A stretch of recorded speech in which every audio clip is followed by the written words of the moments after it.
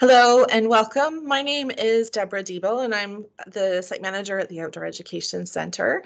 I am here to share some ideas with you for getting your kids outside this summer. And so I have a presentation I'm just going to bring up on the screen and I'll share some ideas with you. So this is one of my passions, so I'm really happy to be here to chat with you about different things you can do with kids of all ages. And I want to thank Lauren Penner-Lipset for the invitation to do so with you today. Before we start, the Blue Water District School Board and myself always like to acknowledge that our school communities reside on the traditional land of the Saugeen Ojibwe Nation, which is represented by the communities of Saugeen First Nation and Chippewas of Nawash Unceded First Nation. We also acknowledge the Métis Nation of Ontario, whose history and people are well represented in Bruce and Grey counties and who have definitely contributed to our region. So the goals for the presentation today are threefold. First, just to remind ourselves of why the effort to get our families outside pays off. And then to share some unique ideas, both for families who spend lots of time outside already and might be exploring new areas, and then just some fresh and new ideas and new perspectives for exploring those familiar places as well, for those of us who are sticking closer to home this summer and visiting our old favorites. So the dream and then maybe the reality. So some of you might be feeling a little hesitant. We have this awesome goal coming into the summer to get our kids outside and to spend time with them. And we're dreaming of these picture perfect moments where we're all shiny, happy people and everyone's excited and we're laughing and giggling and having fun and everyone's getting along. And we go home happy and there's no bug bites and the weather cooperates and everything's awesome. But deep down, some of us might have some concerns or fears or hesitation because, oh, my kids, they love to spend so much time on their cell phones. I'm not sure how I'm going to drag them outside. Or I really don't like the bugs. I don't like the heat. I'd rather be inside where the air conditioning is and just save myself the effort. Or, oh man, getting those kids in the car, the first 10 minutes is always a fight. I don't know if it's worth it. Maybe it's just talk to the hand mom. I'm not interested. I have other things I want to do this summer. Well, for all of you, I hope I'll be sharing some ideas to reconnect with your kids and to help them spark some new interest and curiosity this summer so that they want to be outside and hopefully outside with you as a family. So let's just remind ourselves, why is this important? There's definitely a growing body of evidence and a growing chorus of scientists and educators that have acknowledged, especially through the pandemic, that importance of getting outside. Really being locked down at times and isolated has drawn our attention for that need for connection, not only with our families and our friends and neighbors, but also feeling connected to nature and feeling connected to ourselves. A lot of us kind of reevaluated and did some thinking over the times of the pandemic when we were at home. And now getting that perspective of being outside and reconnecting with what's important outside of home is also really important. Being outside in nature can reduce stress, anxiety, and symptoms of attention deficit disorders. It helps us get the wiggles out, helps our brains focus in, and it's really important for us to see that big blue sky and breathe in fresh air once in a while. It enhances our sense of well-being, gratitude, and perspective. I know if I'm worried about something or mulling something over, I love to just go and sit at a favorite spot on the shores of Georgian Bay, and being by that vast body of water makes me feel really small in a really nice kind of way. And it just brings such a sense of perspective to me. So I would love for all of our children to have that as well. It does improve academics. There are scores of studies showing that academic performance can be improved by spending time in nature. And for those of us who are finding our kids kind of became a little apathetic maybe during COVID, they lost interest in some of the things that normally got them really jazzed up. Being outside sparks that curiosity again. There's always serendipitous things happening that can bring up new questions and help them get excited about things again. It's a real tangible experience. So exploring new areas will help them get in touch with that sense of curiosity again.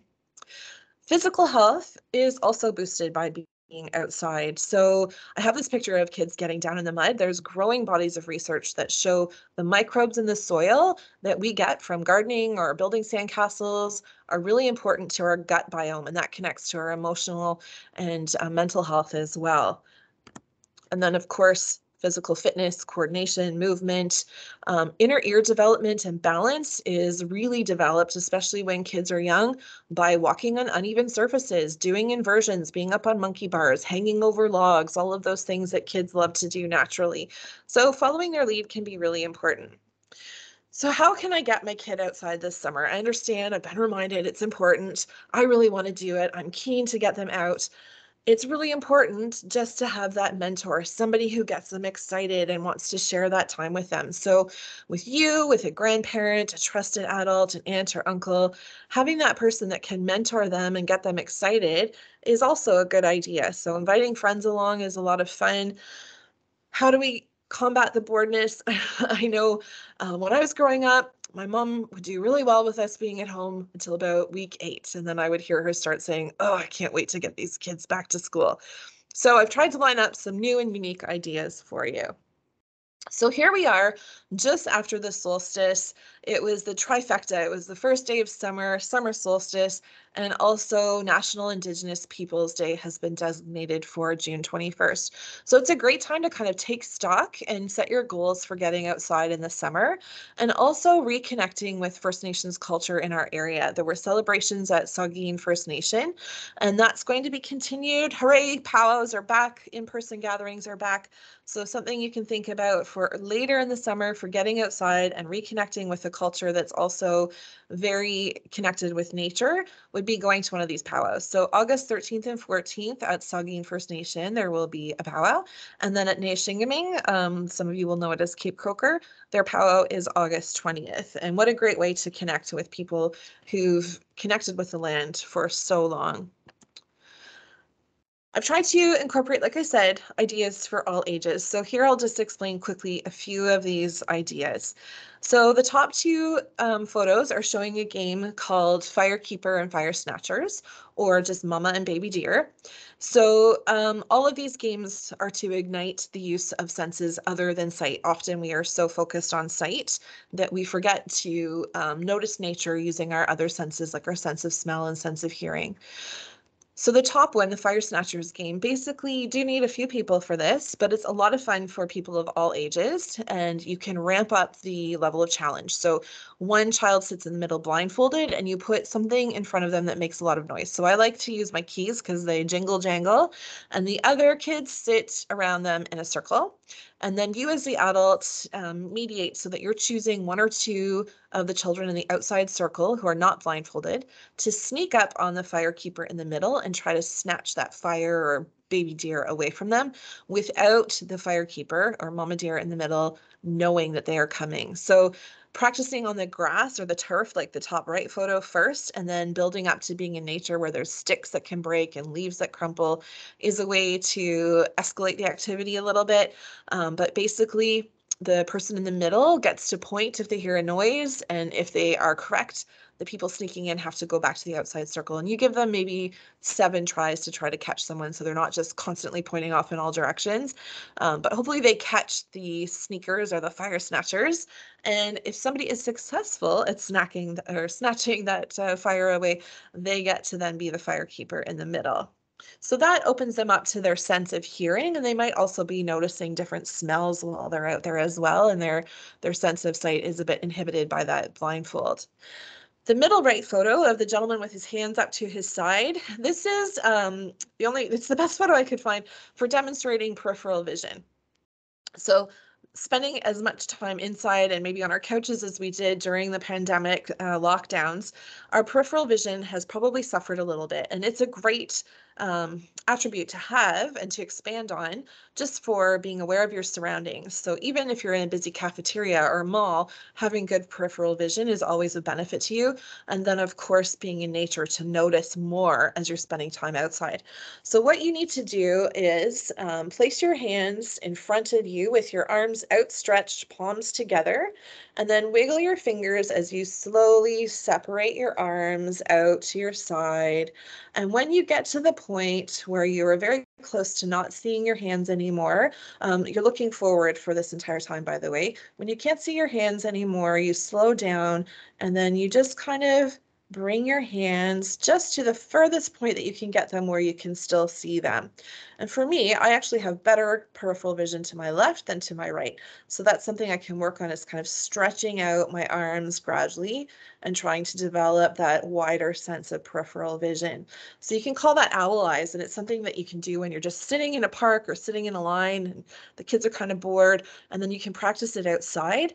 And then they can use that for the fox walk, which Arthur is demonstrating. And I'm going to actually talk about that in the next slide. But Arthur, he was kind of embarrassed about taking this photo, but he's demonstrating the stance that you want to have for the fox walk. And again, that will be in the next slide. Finally, Talbot's game, which is the bottom right. This looks like a group of hikers, but what they're actually doing is walking along until one leader uses a code word like stop or freeze or notice or focus or whatever you want to set up with your kids.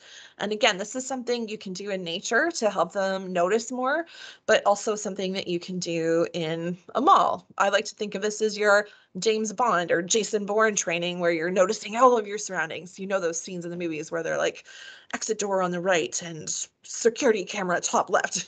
So they start to notice birds and maybe a little rodent running under the grass by using this skill. So Talbot's game, I don't know where the name came from, but basically one leader calls out the code word for everyone to stop and close their eyes. Everyone has to freeze, and then the leader asks questions like, what color of shoes is the person to your left wearing? What direction were the clouds traveling in? We just passed a tree. Did you see the bird in the tree?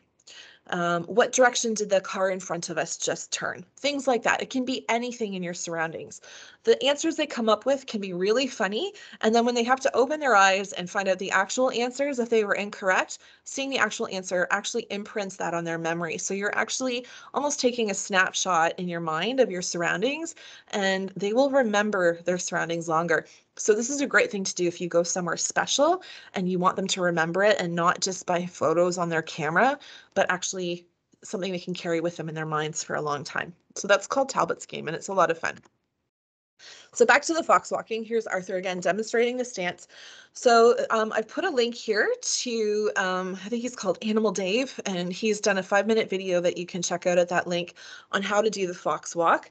And he kind of ramps it up to different levels. But basically you want to start toe to heel. So you put the balls of your foot down behind your toes first, and then roll on the outside of your foot to your heel every time you take a step. And by doing that, you're testing your steps each time to make sure that there's nothing noisy that's going to distract. Maybe you're trying to sneak up on a deer to take a look at it without it seeing you, or a bird, or, in earlier times before shoes, this is actually how we walked, to sneak up on prey or to sneak away from a predator. So again, it's kind of a fun thing that you can incorporate anytime you're out on a hike with your family, or just when you're sitting around waiting for something. You can practice this, and it's a great skill when you're out in nature, if you do see something really cool, to walk this way. And then your upper body, you want your arms just at your side and still, not swinging at your sides like we tend to do. And you want your head up, your eyes open, and again, trying to not just focus on the tunnel vision of what's forward in front of you, but opening your eyes to that peripheral vision. And walking this way is a very intentional, slower way of moving through the forest or other habitats to notice as much as possible around you. So it's a great nature appreciation way of being in nature. So let's talk about those hikes. Further on in the presentation, I have a whole list of different areas that you can explore. And of course, day hikes in our area, or overnight hikes, if you're lucky enough to be a backpacker, are extraordinary. We have world-class hiking here. But again, we're coming into the hottest part of the year, and some kids don't do well in the heat. And so maybe you want to slow it down with some other ways of exploring. So certainly on colder days when they will enjoy it, getting out in the cool breeze and enjoying day hikes is a lot of fun, and a great way to explore and be fit with your family. But there's other ways that you can sort of coordinate some hikes for your kids. So night hikes is another element to our experience of being outside. And so often we forget about being outside at night, or we're worried about being outside at night. But adding that element gives your kids a real sense of excitement, even, pardon me, even if they're in an area that they're familiar with. So, sorry, excuse me. You can send them out with lights, or you could string a rope along a familiar driveway or a safe place, a trail through the woods that you're familiar with and you know there won't be any dangers or traffic on. And then you can send them out with just holding onto that rope with no light and have them explore the sounds and the sights and just the experience of being in the woods at night. You can do micro hikes where, again, you set down a rope or toss a hula hoop onto a really small section. And so, if it's a hot day and you want to be in the shade, you can throw this down in a shaded area and you can try different terrains. Is it a grassy lawn? Is it a leafy part of the forest? And they get down on their bellies or their hands and knees and just explore and share what they've found. Those little critters, the little bugs, maybe there's a bit of litter in their area. Is there an anthill or something else cool that's cropped up? Maybe there's some snails sliding on through there. So that's a really fun one to do in a really micro small area. And finally, blind hikes. So using blindfolds to help kids explore, it builds trust. So if your kids have been fighting and you need them to develop that trust in each other while having some fun, this is a great way to do it, or just for them to enjoy themselves. So blindfolding one of them, you can do a couple of things. You can just lead each other around and try to explore your surroundings through other senses, not using your sense of sight. Or one partner can take their blindfolded partner to a destination. Maybe it's a tree. The blindfolded person feels that tree, gets a sense of what tree it is, and then they're walked away, and then the blindfold is removed, and they have to go and see if they can explore and find that tree again, just using their sense of touch. And then, of course, they switch off. So those are all lots of fun. And I have some resources here for you. So A Walking Curriculum by Jillian Judson and Sharing Nature with Children. A Walking Curriculum is a newer resource. Sharing Nature with Children is a classic. Both have wonderful ideas for sharing hikes and doing different things with your kids while you're out there. So I spoke briefly about nighttime, and I wanted to embellish on that a little bit. So we have the Blue Water Astronomical Society's astronomy observatory here at the Outdoor Education Center. So there's a link in the bottom left, and they have coming events where they open it up to the public for viewing nights. So please come and take advantage of this really unique facility and the knowledge of the BAS members. They're so incredible and have such a wide, diverse knowledge of everything that's happening out in the night sky. So getting out there and enjoying that summer sky, we're so lucky in our area to be basically in dark sky preserves or close to it, and seeing things like the Milky Way that people in the cities just don't have the opportunity to see because of the light pollution. And then, of course, campfires and doing things like citizen science. So in the evenings, more in the spring, but stretching into about this time of year, there's Project Frog Watch. So if you're near a wetland area and have especially teenagers, but younger kids as well, you can do a little citizen science in the evenings and go out and listen to the chorus of all the different kinds of frogs and toads that we have. It's their mating season in the spring, and you will be surprised at how loud it gets once you really tune into those sounds.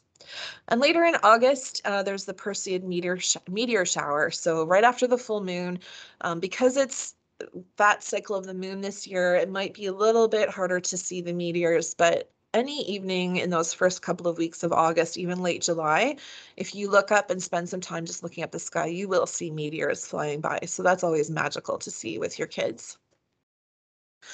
Potions. I put this in here for kids like me who like to muck around. I always loved to muck around in the dirt with things when I was a kid. It's pretty self-explanatory, but the more opportunities you can give them to mix things up and use their imaginations of what these potions will be used for, and adding ingredients, maybe like what are they called? Essential oils, and things found in nature. It's a lot of fun for kids, and they can spend hours doing this together. And again, on a hot day, mixing up with water is kind of a cooling activity for them. Just make sure they're obviously avoiding poison ivy and water hemlocks, the two more poisonous plants we have in our area, and also not picking rare or endangered plants and ferns that we have, or the wildflowers that we have in our area. You can also add food coloring, and if you add something like rubbing alcohol to the water, it can draw out some of the colors that are in those plants as well. So they can diversify their potions a little bit. Storytelling, you don't have to be an expert, but what a wonderful way to connect with your kids, especially in those quieter times. If they're younger, before or after nap time, or on a really hot afternoon. You can find people who are storytellers. You can go to public campfires, but you can also also just read stories with your kids or make little puppets or stick figures to act them out. One thing that educators will do if they have the resources is actually take the pages out of the books and hang them through a trail and then have an activity that relates to the story at each point on the trail so that as you walk along and you do your story walk, you can act something out or do something active that relates to the story at each stop. So they're moving and experiencing the story for themselves. And if you just put in nature storytelling in Google, all kinds of resources like this come up. But if you want any specific ideas, my email address is at the end. Feel free to contact me. Again, for those hotter days, especially in the afternoons, crafting and using nature in your crafts is a really lovely way to connect. I find when kids are focusing on something, they open up more and they tend to talk because they kind of forget themselves. And it's a really lovely experience to have that time with them. So doing a little bit of leather working. And again, if you can connect with anything that the First Nations are offering in terms of workshops, it's a great way to learn about local First Nations culture while doing that with your kids. The top right is something typically for younger students. You can use paint chips or they've used construction paper here just to have them go out and do a bit of a scavenger hunt. It's a twist on the scavenger hunt to find things, the different colors of the paper. The bottom right is bubble making forms. So they just took florist's wire from the craft shop and formed it around cookie cutters and then attached it to a wand, and then you just dip it in the soapy water to make fun shaped bubbles. So again, a nice thing on a hot day. And then if you want to get even more creative, I thought this kind of artwork might be something fun to do over the course of the summer, maybe once a week, where they can evolve their art skills and also what they're using in their nature art. So you take things from nature, you make a mini scene, take a photo of it, and then you can see how their artwork evolves over the course of the summer. And then down in the bottom left, I mentioned crowns. There's lots of links on Google to show you how to make flower crowns that are really simple to do and very pretty and a lot of fun. Sit spots. I can't emphasize enough for you how powerful this can be. So you want to choose spots to start this with your family that are safe and away from stranger danger and that kind of thing. But you also want to choose spots where you know they can have some privacy and still be safe because you don't want to be hovering them over while they do this, over them while they do this. And then you want your kids and yourself to choose your own sit spots. So this is something I recommend doing as a family. But each individual chooses when and how long they do this for.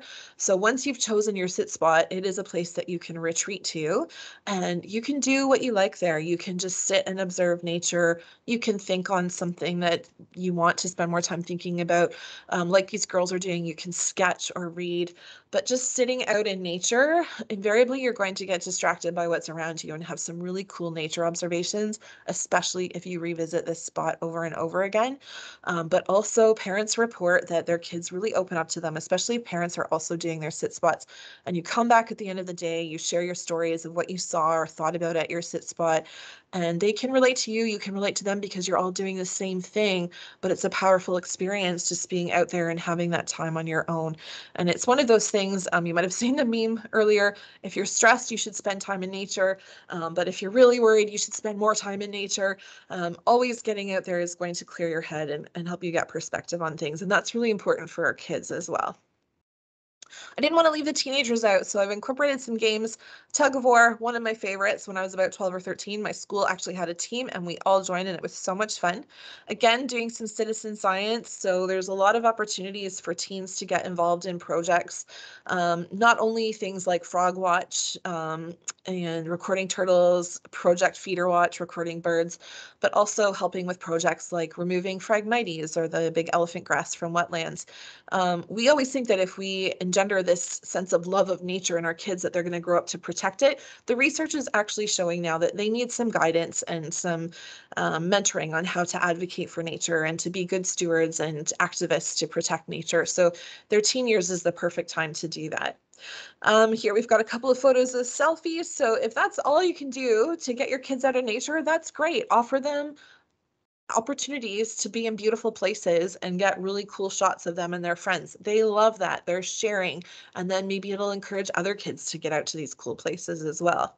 And then adding that element of adventure. So whether it's bouldering or rock climbing or doing some adventure racing, teens are at that age where they need to test their limits and they need to do it safely. So things that appear risky but are managed control risks are great because it helps them test their boundaries in a really safe way and develop those risk management skills in themselves as well.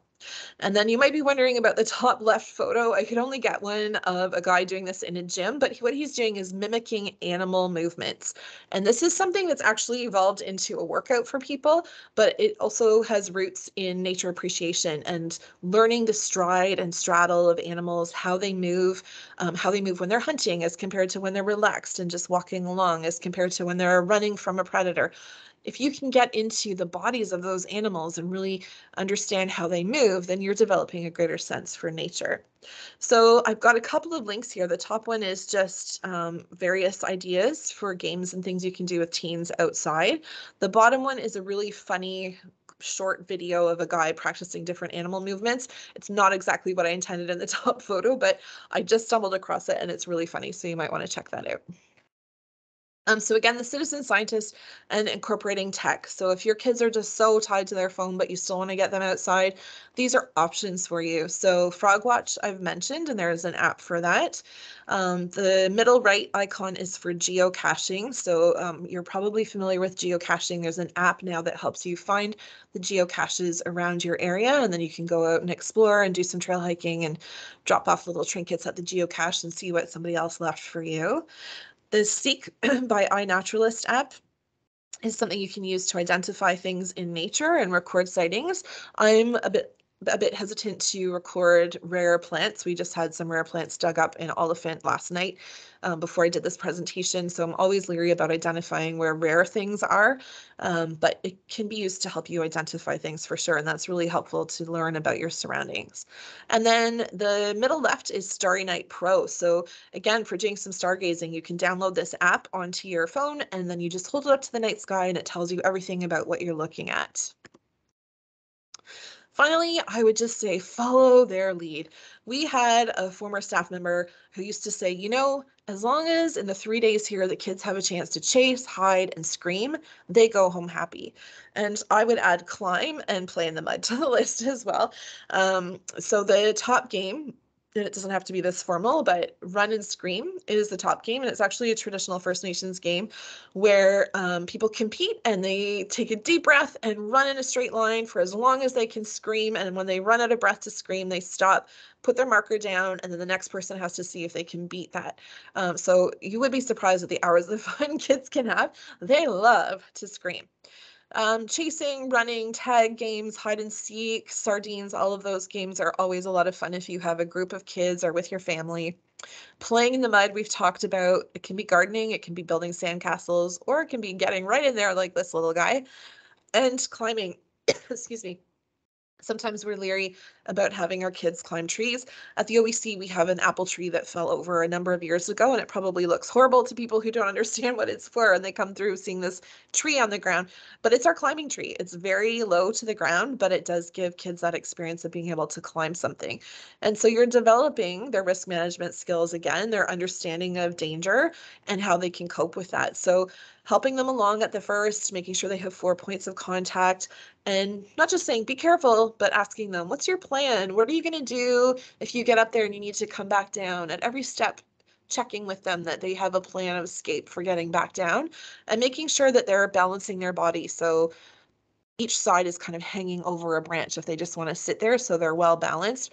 All of those things are important skills for them. So I would encourage when you're around and you can help them out, giving them chances to climb a tree or climbing structures or whatever the case may be.